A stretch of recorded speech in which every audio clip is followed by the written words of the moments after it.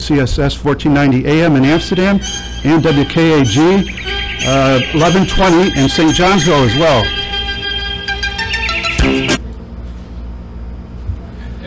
And we do have a guest with us today. I'll introduce him in a couple of minutes. And we will be taking calls at 843-2500 as well.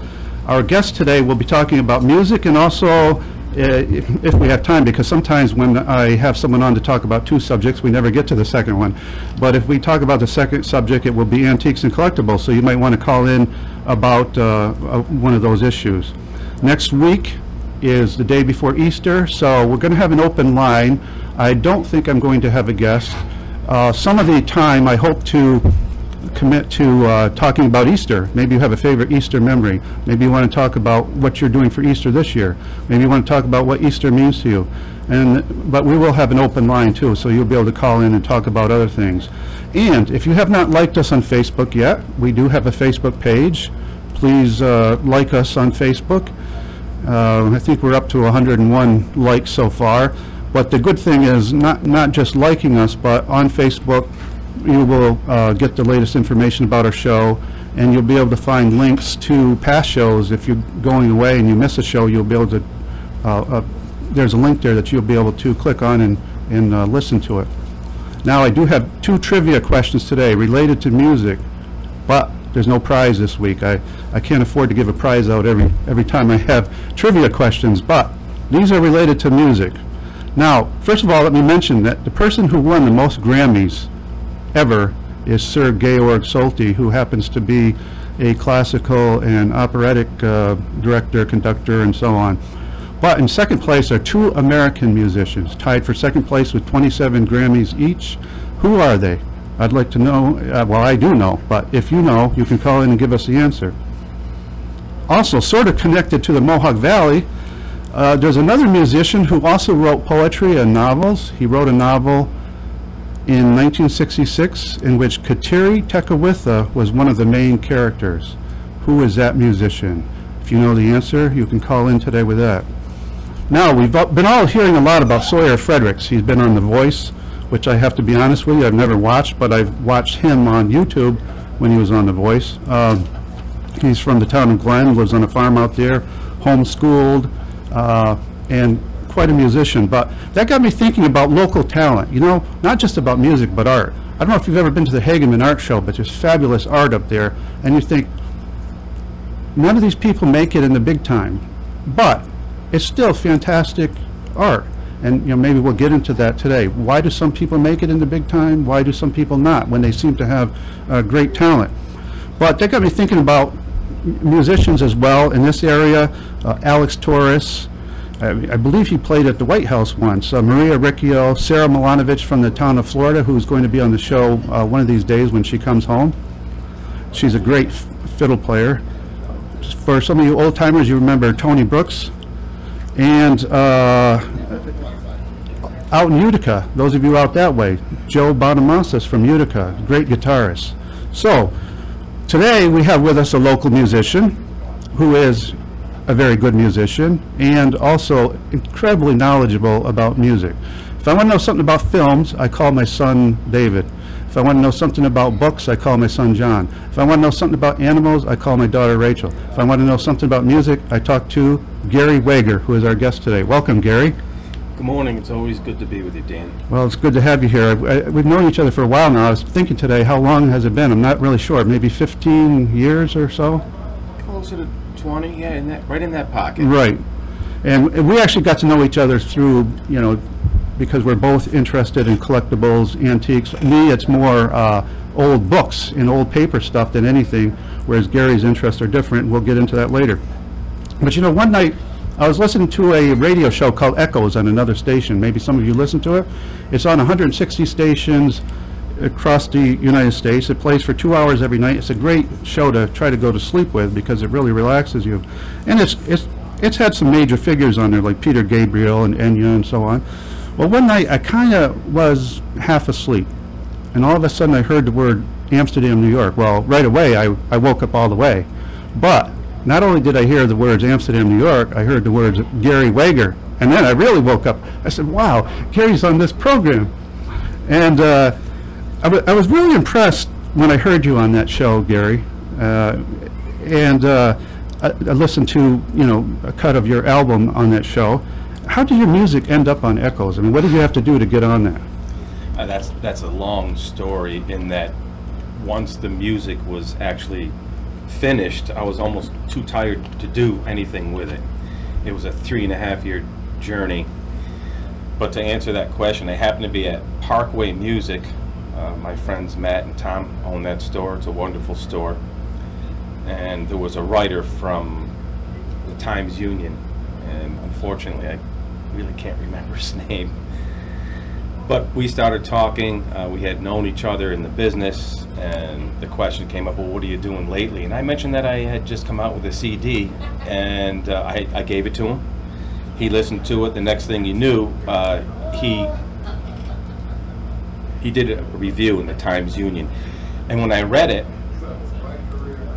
it was his article that gave me the idea to actually send it to Echoes, because he said that the music sounds like it belongs on Echoes. I had never heard of Echoes. So I took the cue and actually sent the CD. Next thing you know, I received a letter saying that would be on rotation, and they did play it quite a bit. So I'm hoping to play one song from your album. What's the name of your album? It was Age of an Aquarian, and I am an Aquarius as far as the zodiac goes, and it just came together. That's the name of it. I'm really not sure what it means, other than I matured enough as a musician to actually play an acoustic guitar by itself and give respect to melody and dynamic, and find myself as a person through the guitar, sort of speaking another language, which was a lot of fun and really grueling. Well, I was going to play a song. I wanted to play a song from your album, but I'm having trouble finding it on the computer here for some reason. If I find it later, we will play it. It's called the Butterfly Song, which is my favorite song from your album. And I believe in the song you're trying to simulate a butterfly to a certain extent. Well, as the song progressed, sometimes you need to label a tune in a working title manner, and that song did not start out as the Butterfly Song. It was my fiance Jill who heard the song and said it sounds like a butterfly. My title for that song was some kind of a French word taking from the word ascend, and was a cendre or something like this. But as the song evolved, it was more like a butterfly, and I said, hey, you know what, it is a butterfly song. It flutters, the meter's not great, but it expresses itself in a manner that you would have to pay attention to find out where the song's going, because you're really not sure. There's really no beat or direction. And so yeah, it flutters a little bit, and so sometimes you need to be open to what other people perceive your work is, and it takes you down a road to open up the receptors of other people and how they perceive your music. Okay, Gary, I think I found your song. Now let's see if we can, if I can play it or not. That's the next problem, because I'm not sure which of these dials I'm supposed to be using for it. But let me try this one here. There we go.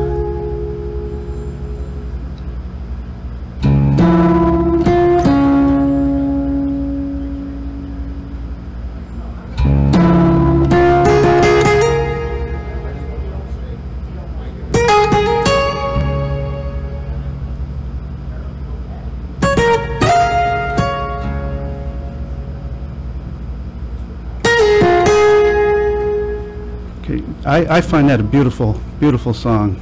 And but have you always played the acoustic guitar? I mean, this album is acoustic, but I've seen pictures of you where you look like a heavy metal rocker or something like that. And I was almost afraid of the acoustic guitar. There's no place to hide. Right. No distortion. You're not playing through an amp. You lose the sustain, the dynamics, and ability to switch the tone from an electric guitar to acoustic. It's unmasking. It's dangerous as a guitar player, because I've always respected and feared music, so I was always a little nervous to be unmasked and play the acoustic guitar, not only because it was a guitar, but in an orchestral manner to try to make some sense out of music. Very, very tough. I was an electronic guy. I loved Marshalls. I liked loud guitars. I wanted to play fast. I wanted to play like other people.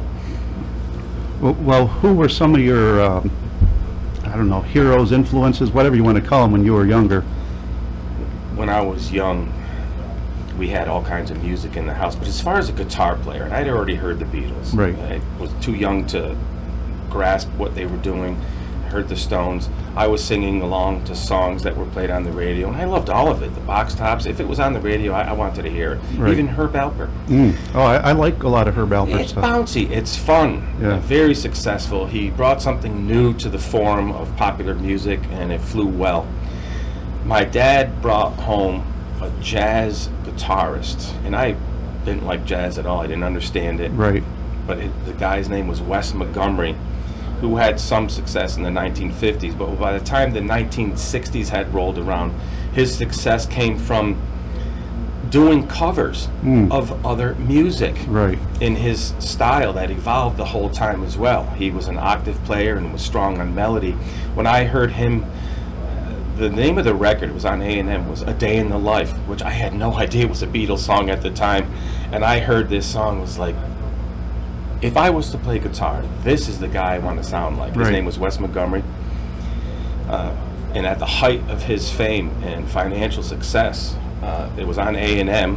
Herb Alpert was actually the guy that brought him into that fold. He had been on a couple other labels before that, but his records were selling well. They were gatefolds. There was a lot of money behind him. He passed away in 1968, right at the height. And again, I didn't know that at the time, but I fell in love with his music and his renditions of other people's music. Well, when did you start playing the guitar? How old were you? Do you remember? You know, I was 10. I was horrible. The guitar was bigger than me. I had no idea what rhythm was. To translate it over to another instrument or to another language, if I was just standing there, I could tap my foot along, but as far as using your wrist or even try to sound like other people, it was a battle. I was horrible. And I was told I was going to be a hopeless case Really? by a teacher, on Crane Street. And you know what? If I heard what I heard from that guy, I probably would have said the same thing, or at least thought it, maybe not said. Well, there's a video on, I think it's on Sawyer Fredericks' site, where he's playing the guitar when he's 11, and he's trying to do a Creedence Clearwater Revival song, and he was struggling. So, you can come a long way in a short time when you're young. I think, anyway. It seems there are some instruments that are more friendly to youth. The violin is one. Yes. The piano is another one. The guitar is a little unforgiving in that you have to grow into it if you want to make sense about what it is. You do need some strength. And finally, I did grow into the guitar, but then other interests came. I was still in high school. I loved sports. Right. I was a punk. Right. I was doing things that had nothing to do with music, but maybe get an idea from the music that I was listening to, Right. and had fun that way. But somewhere around 19, I realized that I didn't have a lot going for myself, so I really became a disciplined person with the guitar. And in a 6-month period, I had the guitar around my neck for somewhere between 4 and 8 hours a day. Wow.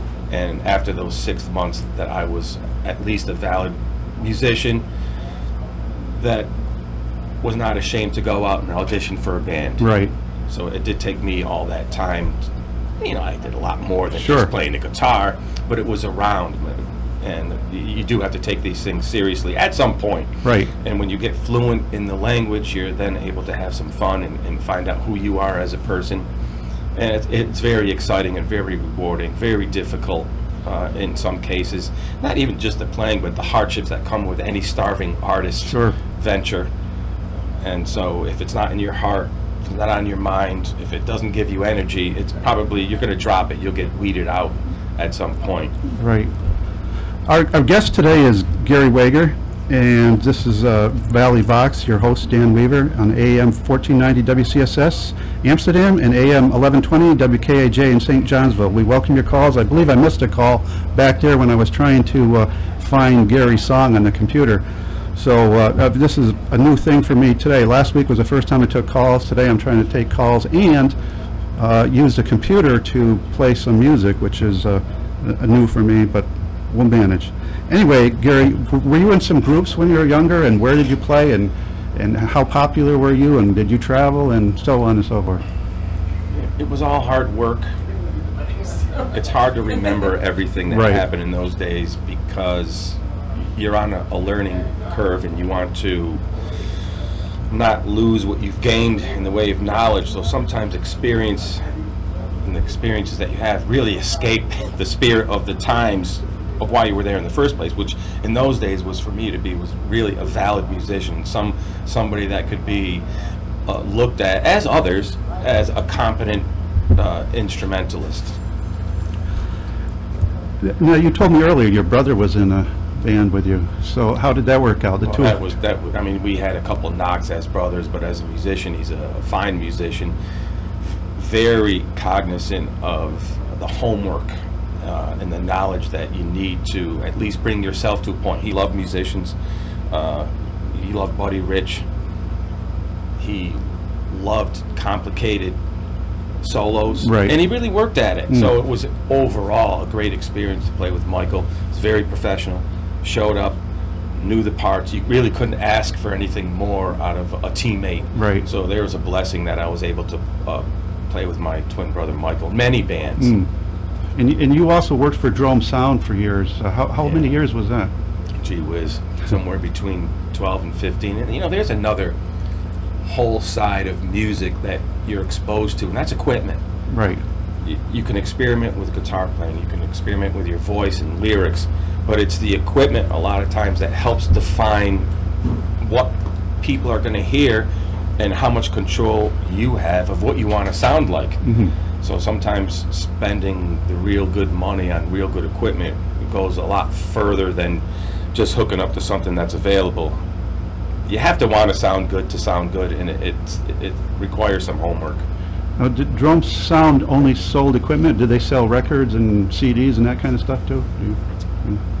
I think there was a time. Drome Sound really started in 1968, and they did spread out into those. But when I was working there, they didn't really have records or cassettes or anything. We did sell sheet music, and I was exposed to a guy there who I dismissed. It was Pete Seeger. It was like, gee whiz, who cares about this, right? Well, that's being ignorant. That's being not exposed to it.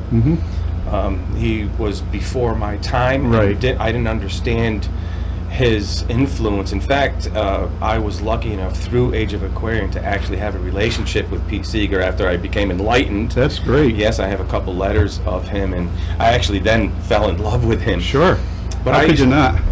What a sweetheart. I'll tell you, one of the greatest things about him, besides his willingness to embrace humanity, was he never changed. Even through all the years, he was accused of being a communist. He was accused of all kinds of things and was blacklisted for something like 17 or 18 years. And here we have a beautiful soul, a guy who only wanted to do good, who eventually worked the situation in his favor, but because he was blacklisted, he reached out to the youth and did college tours. So he embedded himself essentially in the youth of America in the 1950s and helped start the folk movement, which was a monster in the 1960s, even starting with, say, the Kingston Trio. These people were around, but Joan Baez had some kind of fluke million-seller album in 1959. People don't realize that as an 18-year-old woman, she really hit a home run with, on some obscure label. I think it was Vanguard. And I don't remember.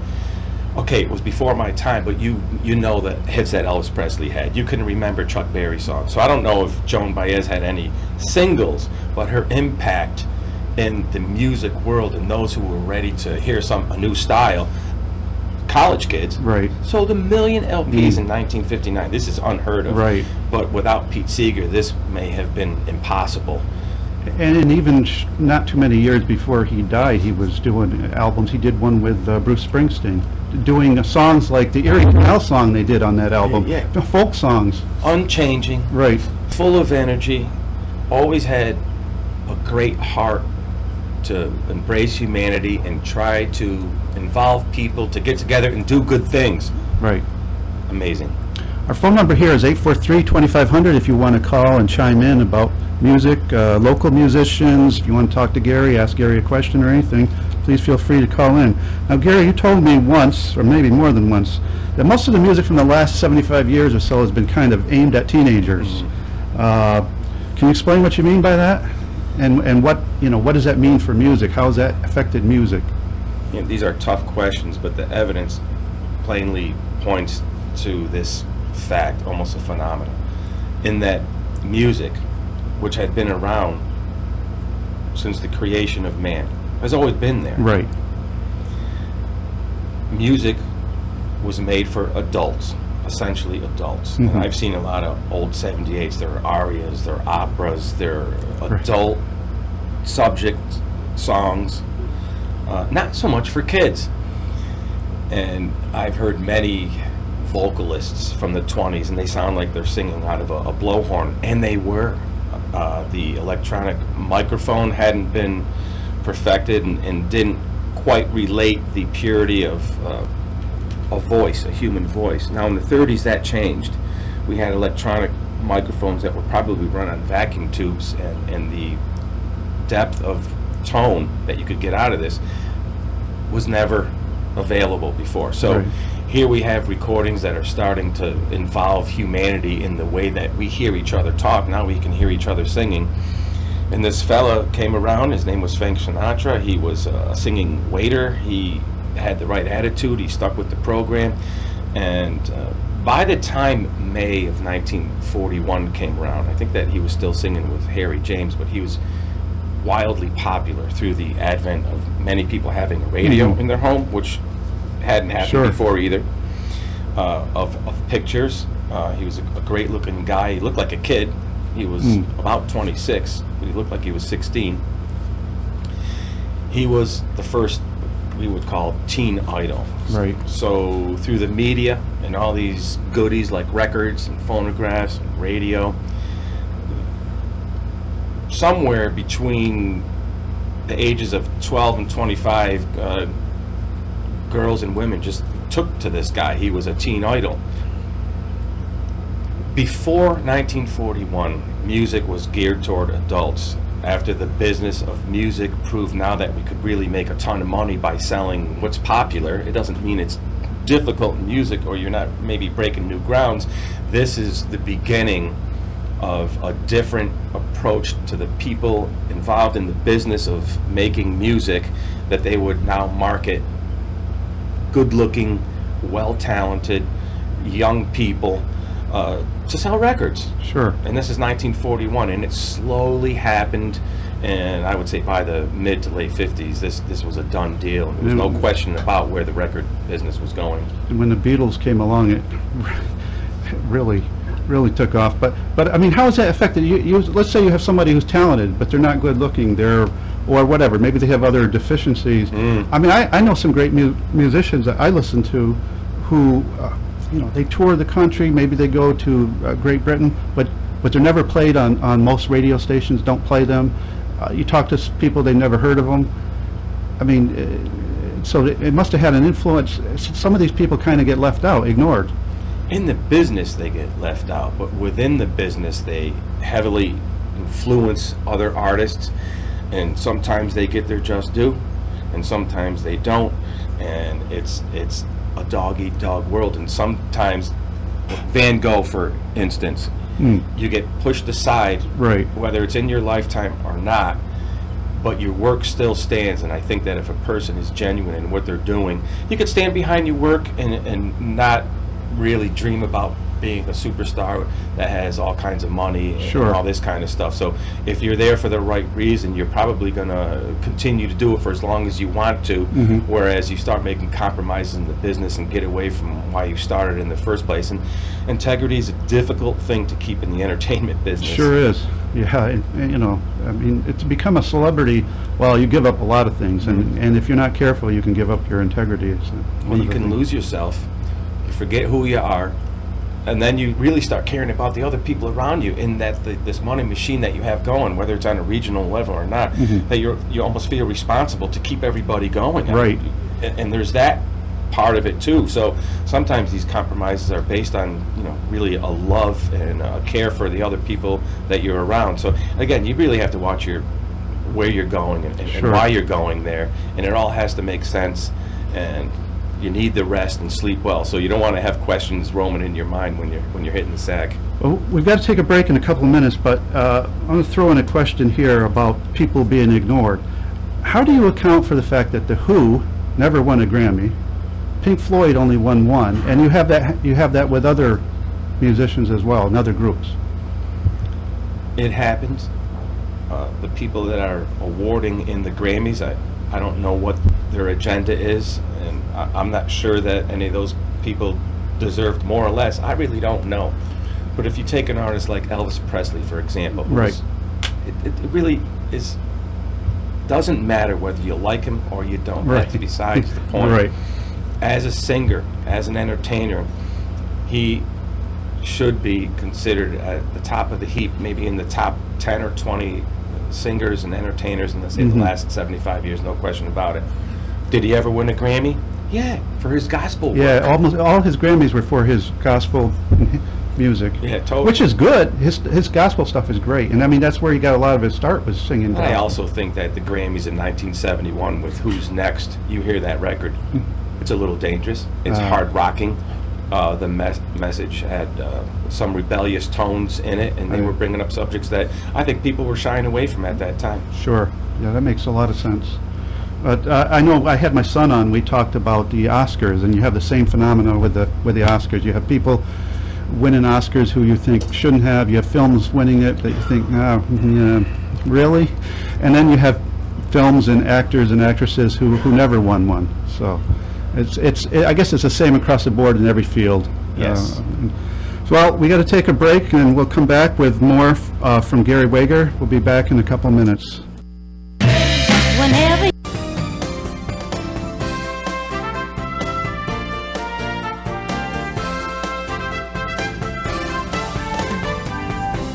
I'm Tim Everhart, and here's the latest weather, brought to you by Patriot Federal Bank, located across from the Olympic Diner on Route 30 in Amsterdam, Erie Boulevard in Kanjahari, and across from the Holiday Inn on North Comrie Ave in Johnstown. Today, March 28th, more clouds than sunshine with scattered snow showers possible, cold and breezy at times, a high in the mid-30s. Tonight, decreasing clouds and rather cold, a low around 15. Tomorrow, mostly sunny, temperatures will moderate a few degrees, a high of 45. I'm Tim Everhart, and that was the latest weather, brought to you by your friends at Patriot Federal Bank. Hometown banking with the personal difference.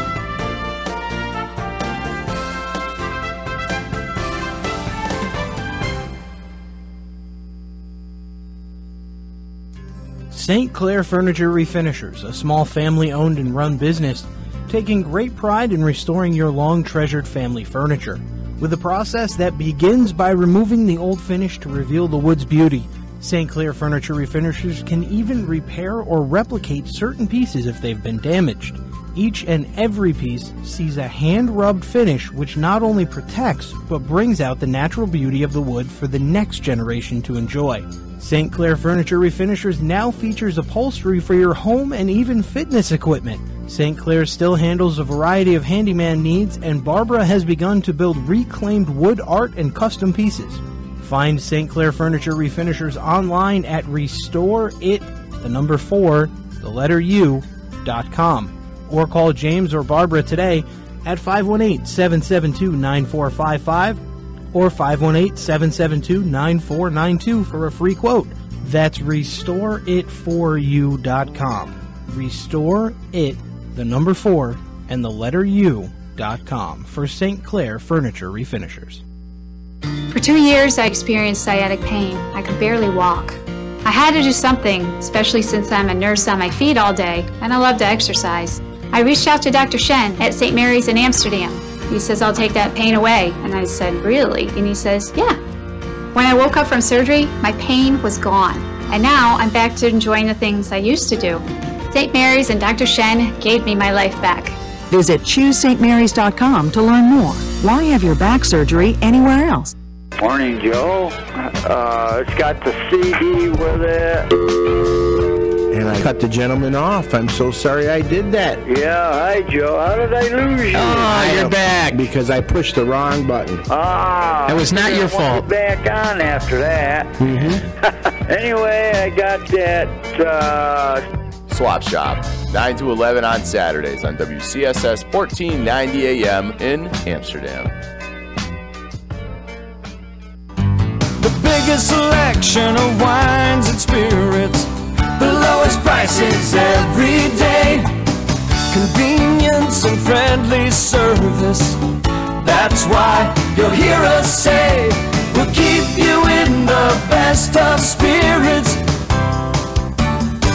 Hi everybody, Swap Shop Joe here for my friends at West End Wine and Liquor. Bill and Lorraine feature a large selection of your favorite wines and liquors, great service, and some of the best prices in the area. They're located at 265 Division Street. Call them at 842-6111.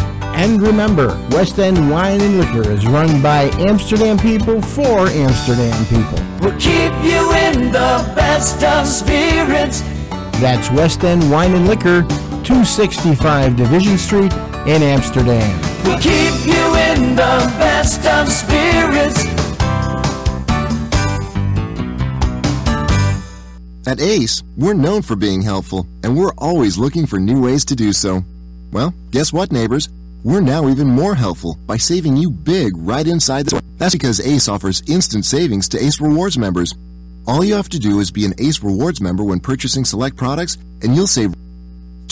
You don't have to wait weeks to get your deals, because frankly, that's just not as helpful. Not an Ace Rewards member? That's no problem. You could just sign up when you get here to start taking advantage of our offers. It's as simple as that. Stop into the Riverfront Ace Hardware in the Riverfront Center in Amsterdam, or give them a call at 684-6100. So come in now and get instant savings at Ace, the helpful place. See store for details. Must be an Ace Rewards member to receive instant savings. Available through the end of the month. Good time oldies, 1490 AM, WCSS. Was an addiction when we came. And we're back on Valley Vox on WCSS 1490 AM and WKAJ 1120 AM in St. Johnsville. We're back with our guest Gary Wager. We're talking about music, and I don't think we're going to get to our other subject. This seems to happen a lot on my show, that I prepare more than we ever have time for. But I asked you a question which is a bit of a problematic question, and that is, who or what individual or group or both, I guess we'll go with individual. What individual do you think is the greatest musician or singer in the past 70, 75 years, let's say from World War II on? It's the kind of question that's going to bring you enemies. There is no right answer. Some people are going to disagree with whatever you say. So, you know, if you take a college course in 4 years and you're asked to write a term paper to allow yourself to earn the degree, it has to be from your personal environment, for your personal experience, from how you view the world and how you would do the work that comes from a person that you emulate. And over time, at least for me, that guy has to be Pete Seeger, only because he's entrenched in the American culture. I'm not saying he was the best musician, not saying he was the best vocalist, but over the decades his influence was wide-ranging right until the last few years of his death, which I think was last year. Yes, he was speaking of his old age, when he was in his 80s, he was still splitting all his own firewood, which is, I find, remarkable. An amazing guy who did not change and who wrote songs that were accepted in different generations. You know, he wrote The Lion Sleeps Tonight. Yeah. He had some huge hits with the Weavers. Right, right, yeah. He also, through his being banned here in the United States, was able to travel to different parts of the world. So the seed that he planted, again, him working with Bruce Springsteen and others, and Johnny Cash, and this was later on in his career. There's a great picture of him during World War II, and he's just got this big smile on his face. He's playing that long neck banjo. Eleanor Roosevelt's in the picture. Right. He's in uniform. He served during World War II. Controversial, followed his heart. Who knew that he was going to marry a Japanese woman? Right. And at that time, people said, you know, what? But he followed his heart. Sure. He stayed true to his own life, and in the end, the converts that he made through his perseverance and his good work and his will to just bring people together to accomplish things that were good. In my mind, throughout the decades, he gets it. Right. Well, I would put him up there too. I don't know if I'd put him at the top, but he would be up there in my top, probably my top 10 for sure. Have your musical taste changed over the years? Yes, of course. Even when I was a 4 or 5 year old kid, they played some songs on the radio. I didn't know who they were. I just liked them. My taste has always been, well, what's going to come? What's going to happen next? I had favorite bands for about 3 days.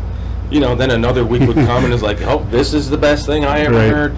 And then, you know, I'm a guy that would play a 45, oh, gee whiz, I don't know, for 4 or 5 hours straight.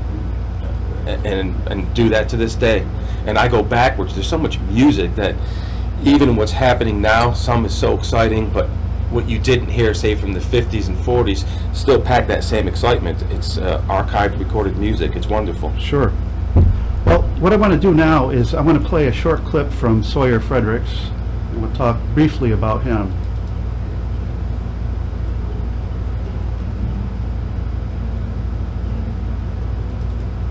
Okay, maybe we won't. Yeah, here we go.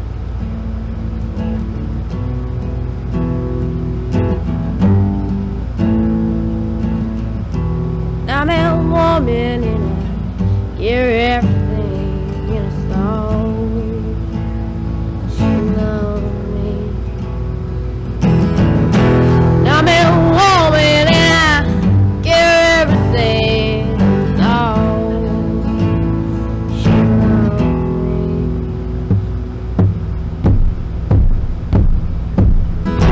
It wouldn't work out and there's no way to get out of. Okay, that is Sawyer Fredericks from maybe a year ago or so. The song's called Short Temper. I believe he wrote it himself. So have you had a chance to listen to him at all? I have.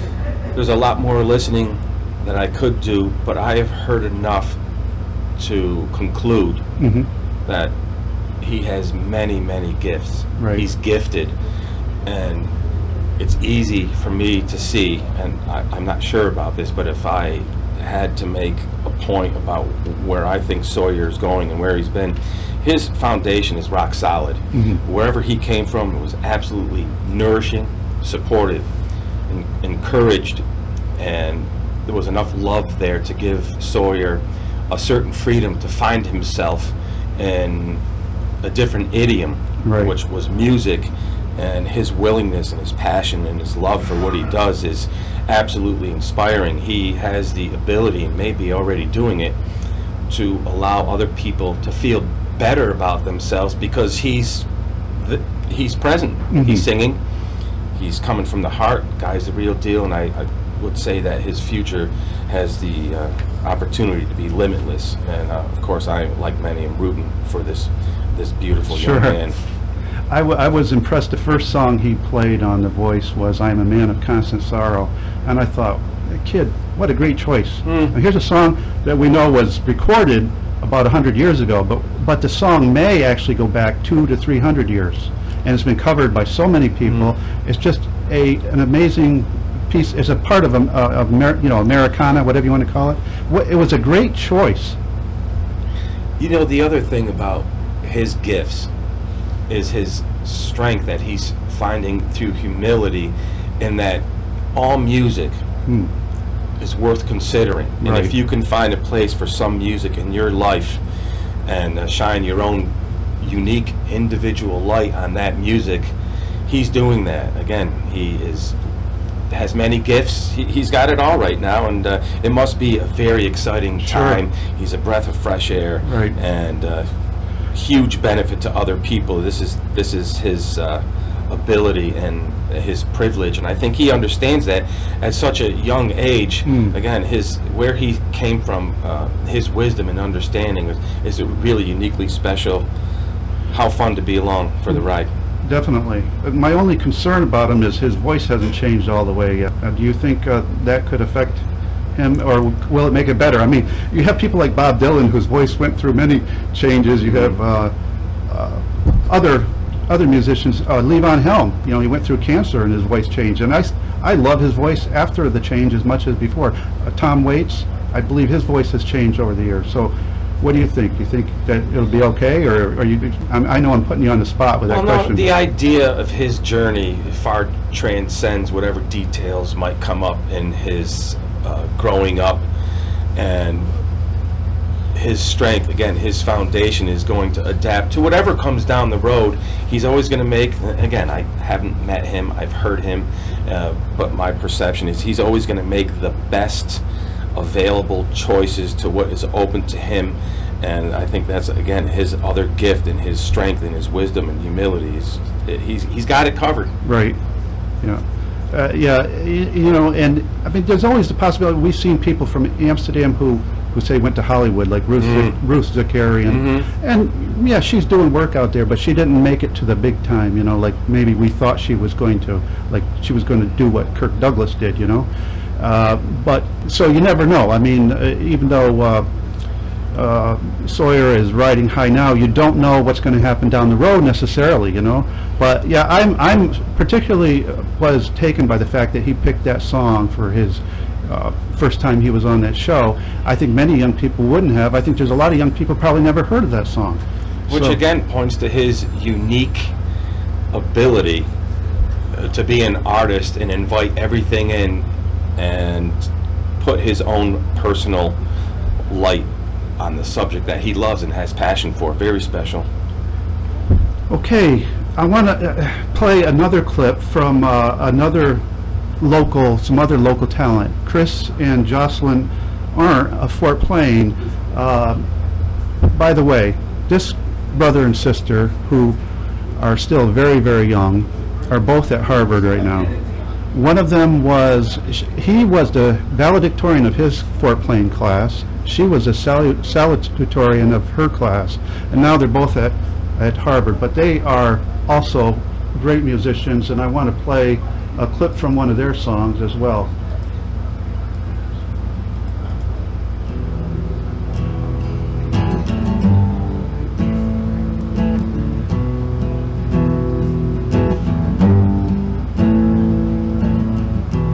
I'm a woman and you're everything. Wrong song. Let's try again.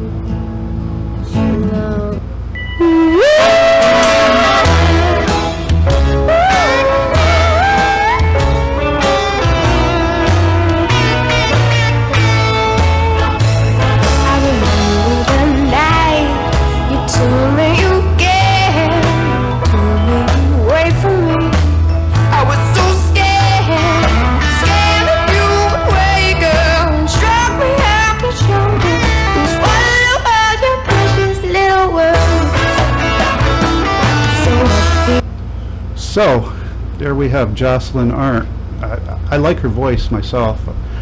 This particular song has kind of a retro sound and feel to it, and I get the feeling that she and her brother also have explored music from the past. They're not just playing or listening to whatever, you know, the top 10 is right now or what have you. Have you had a chance to listen to any of hers? I haven't, but just by hearing what they've accomplished already as far as doing so well in school, going to Harvard, these kinds of accomplishments in general terms can come from fertile ground growing up. Again, that environment of nourishment, of encouragement, perseverance, discipline. The family must play an important role in these, both these, yes. Them and also with Sawyer.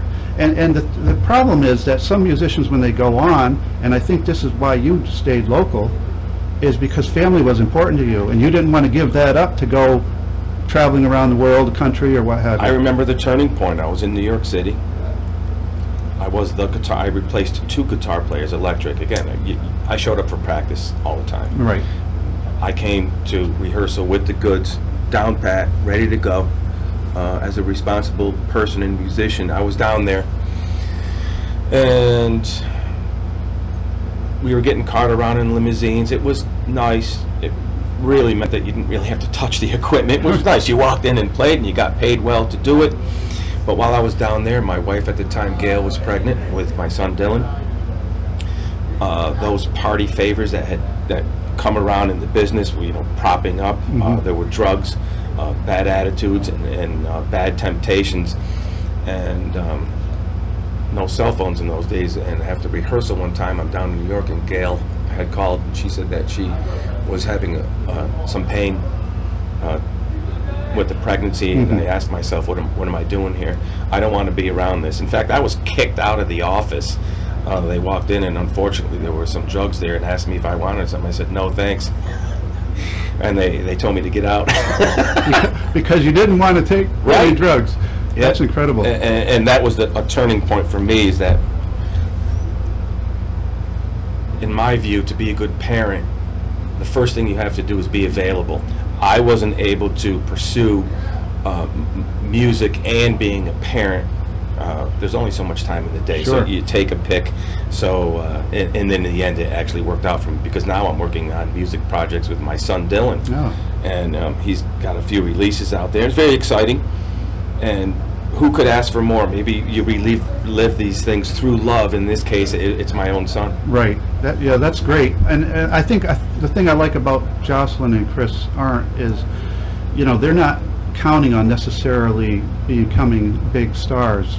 That's why they're at Harvard. They're getting an education. We've seen some actors. Jodie Foster did that. I think she went to Yale or someplace. So their whole life isn't wrapped up in just their music. They have something besides that, something they can fall back on. But it's not just something to fall back on. It's their education is part of their life, and I'm sure it will play a role in their music as well. So you said you're working on other projects. How about, are you planning this album you actually did a few years ago. Have you been working on any other albums since? Or? Well, at the time of its release, I was heavily into it and had enough material to do another one. I don't even know if I have those songs recorded to pick them up anyway, but there has to be a return, at least commensurate to your life. There's 24 hours in a day, and it really became a 1.5 to 2 hour chore just to keep myself at that level to perform that kind of music at any time. And life presents other opportunities of more fun, and I had to let that go and pursue other things like collecting Amsterdam items, perhaps.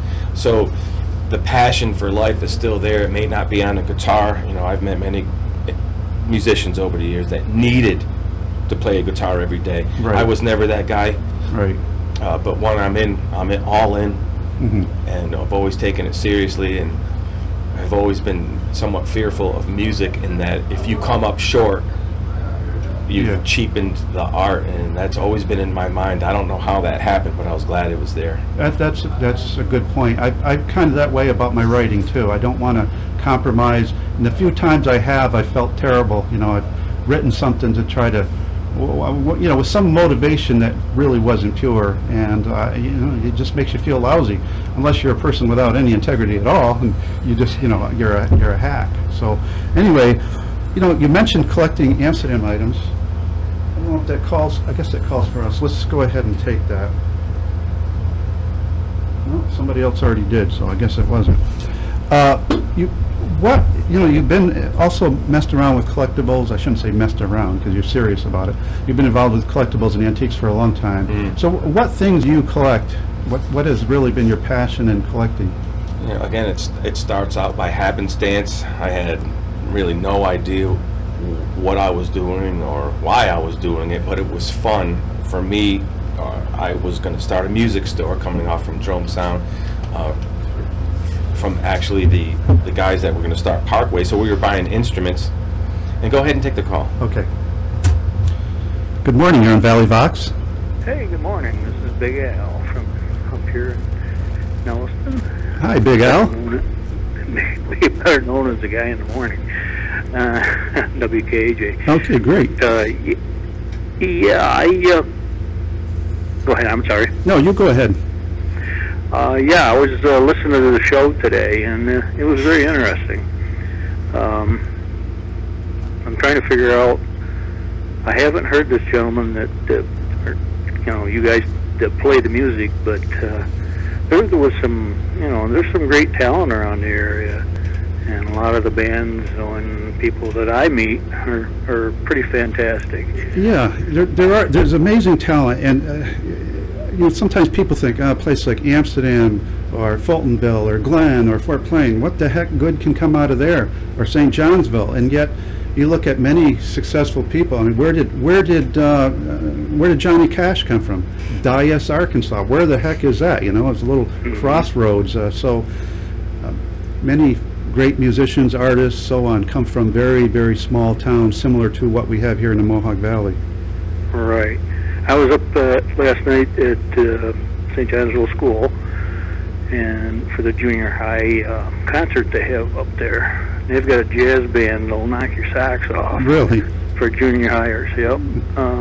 Fortunately enough, my grandson's in that, as well as he plays drums, he plays saxophone in that band, and he plays guitar, the whole 9 yards. And my son used to play with Ed Licata with the Surf Dogs and a bunch of other different ones.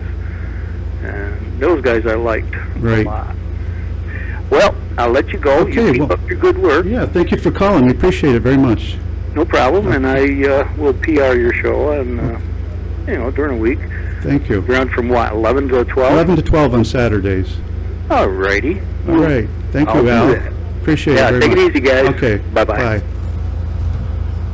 Well, we only have about 3 minutes left, and before we continue on with this, since no one called in with the answers to my questions, I'm going to go ahead and give the answers. The two Americans who won the most Grammys and who are tied for second place overall. Gary, you want to try? I would have picked, I heard you say something, I'm probably wrong, but is John Williams one of them? No. These will probably surprise you. Quincy Jones and Alison Krauss. Amazing. Yeah, Quincy Jones and Alison Krauss. Amazing. Quincy Jones been around for years. Yeah. He's probably amassed on a steady basis. Yeah, I mean, a couple albums anyway with Michael Jackson. He produced, I guess. And Alison Krauss, I like Alison Krauss. In fact, I have a fantastic album with her and Robert Plant together. It's great. I mean, those two together are really good. Some of her stuff I'm not crazy about, but this album, when she and Robert Plant are together, are just amazing. In fact, I have a clip here on the computer, but we don't have time to play it. But then the answer to the other question, what musician who also was a poet and a novelist. Now, if I add a couple more clues, you might be able to get it. He was born in Canada, and he's Jewish, and he published this novel in 1966 called The Born Losers, in which Kateri Tekakwitha plays a main character. Do you have any idea, Gary? No. Leonard Cohen. Oh, yes. I have heard some of his work. Yes. Definitely a different kind of artist, very human and very unique. You're right. Didn't know he was Canadian. Yes, he was born in Canada, and of course he was Jewish, but he really admired Kateri Tekakwitha, who was Catholic, of course, who converted to Catholicism, and of course she's important to us in the Mohawk Valley, whether you're Catholic or not. She is part of our history. She brings tourists to this area. That's why the shrine is so important. Whether you're Catholic or not, the shrine up here is incredibly important to us as a county because of the history involved there. And of course, as usual, we've run out of time, Gary. But I want to thank you for coming on the show today. Your knowledge of music is amazing. Always amazes me every time we have a conversation about it. I have to have a book, the Rock Encyclopedia next to me to look things up or Google things to find the answers to them. Or if you're around, I can ask you. But anyway, this has been Valley Vox. I'm the host, Dan Weaver. We'll be back next week here on WCSS 1490 AM in Amsterdam, WKAJ 1120 in St. Johnsville, and we'll be talking about Easter Be prepared to call in and talk about your Easter memories, what Easter means to you, what you're going to do for Easter this year.